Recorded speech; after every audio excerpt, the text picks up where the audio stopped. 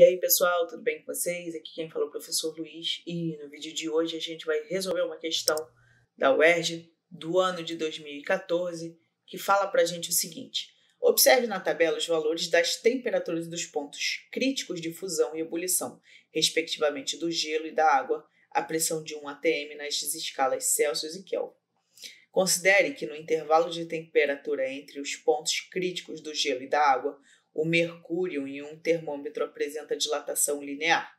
Nesse termômetro, o valor da escala Celsius correspondente à temperatura de 313 kelvins é igual a quanto?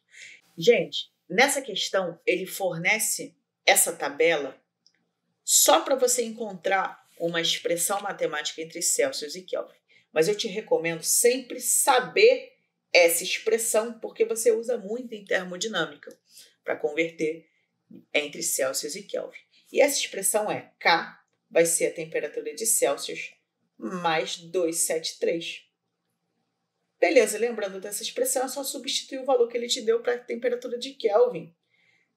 O valor de Kelvin é 313. O valor de Celsius você quer descobrir, mais 273. Então, o valor de Celsius vai ser a subtração de 313 menos 273.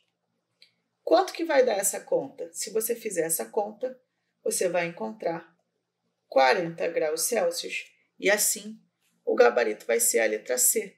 E eu vou ficando por aqui. Desejo uma ótima semana, bons estudos e até a próxima. Tchau, tchau!